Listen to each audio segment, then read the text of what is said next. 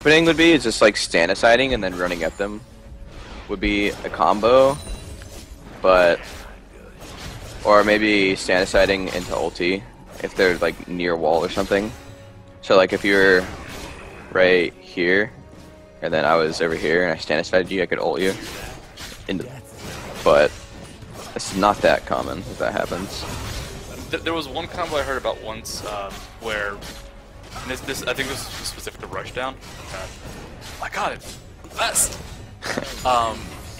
Where you have 2 axes up, and if you get the 3rd axe available, like you just rush down someone and don't completely forgo actually catching axes because you have like the 3rd axe available. Like you have one axe off cooldown, 2 axes are in hand already, so you throw, move forward, and then just refresh your axes so you get 3 auto attacks in a row.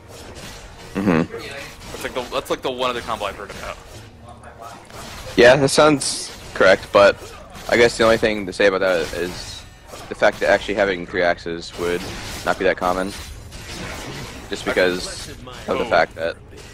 Yeah, let me show it. It's just kind of like this. So throw 1 attack, throw out 2 attack, and then even if I've missed all the axes, I would still get those 3 guaranteed attacks with the axes. It's like the one thing I've heard about, but it's like you said, it's uncommon to have that cooldown available, and you have to find that one. Like you already have to have everything ready to go in, I guess. Yeah, you can use that in lane. I guess would be the easiest point to use it, just because in like a team fight, holding 2 axes is already hard enough, and then getting 3 at that point will be near impossible, I guess. Okay. Just because of the fact that like you may not be able to catch one, just because of how out of position they might put you. Okay. And like so you said the other like big combo would be stand aside, rush at them, or stand aside and ult into the wall. Yeah. Stand right here. Yeah, I'll go that shot. There you go. And there's like no way I can run because I'm slowed by the E. Cool.